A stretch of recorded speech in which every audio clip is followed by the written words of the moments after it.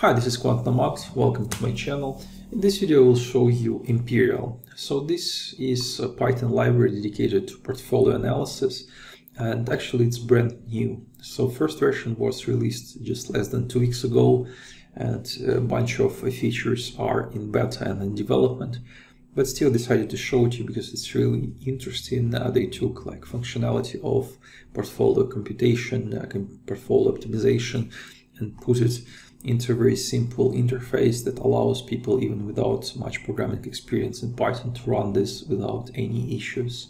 So now let's go and see how it works. Let's start with just importing the library.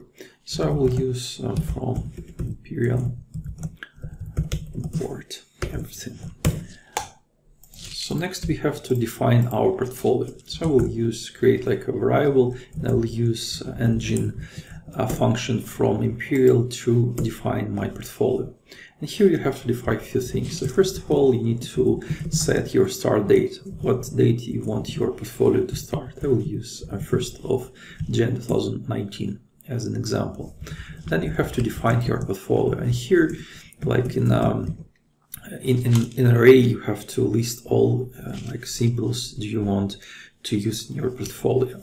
And here, like the biggest problem of I think Empyrial for now is that it uses for data, it uses only Yahoo Finance, so you can use only Yahoo Finance symbols, and there is no way for now to load your own signals. So but basically everything you can find on Yahoo Finance you can use here.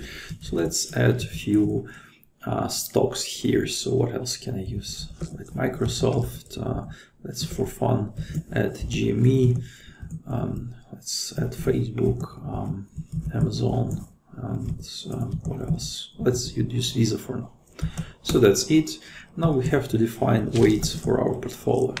And just for simplicity, I will put like all the stocks at 12.5%. I'll just use multiplication for my list to have all weights equal to 12.5%.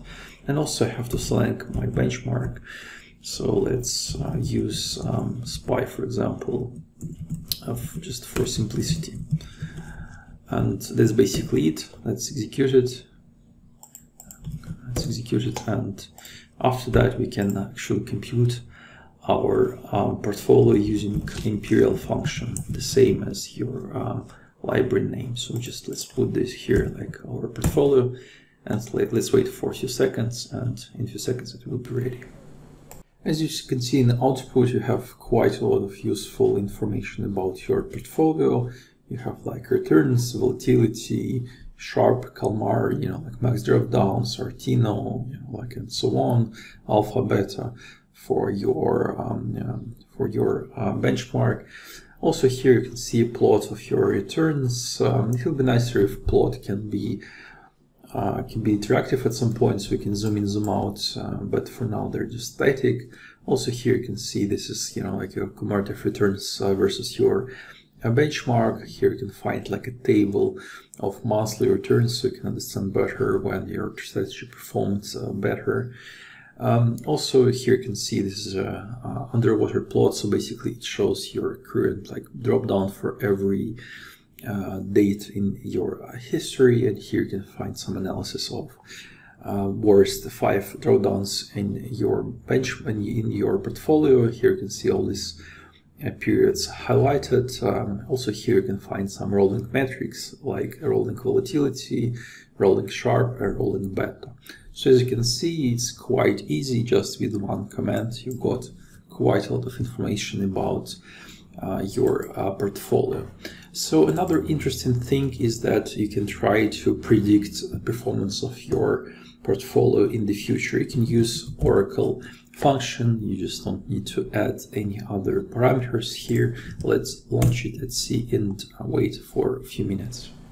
So it took only about 2 minutes to compute predictions from Oracle function, and basically what it does, it takes all your stocks and it takes about 10 different time series prediction models, and it runs all your stocks across all these models, trying to predict like future performance based on a previous price fluctuation of the stock. And first table here represent accuracy score. So the bigger number you see here, the less this stock is predictable using this model. And as you can see, GME of course is not predictable a lot at all. In the second table here you can find actual returns, predictions for all the stocks for all the models. And third table here is just summary of all predictions for your entire portfolio. Take a look at this Oracle function, it might be pretty interesting for you. And now let's go to the topic I'm most interested in. It's portfolio optimization. It's extremely easy to run this in Empyrial. So first of all, I will modify my portfolio object. I don't need weights and benchmark. For optimization, I will run it. And here I will use optimizer function. And in this function, as a second argument, I have to pass type of optimization I want to run. And I will use EF optimization. It stands for effective frontier optimization. It's probably the most well-known optimization for portfolios. Let's run it and see how it looks.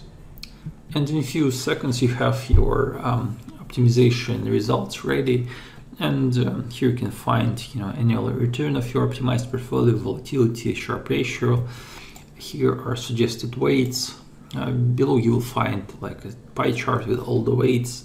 And as you can see, it considers completely removing Apple and Uber from our portfolio and just a bit of GME. So also below you will find like a chart for comparing optimized and non-optimized portfolio. And I think non-optimized portfolio, it just gives like equal weights to all your stocks. So you can see how better it is than a non-optimized portfolio. Also in optimization function, you will find two more optimization methods. You will find also mean variance method and hierarchical risk parity. Check documentation, it can be pretty useful for you as well.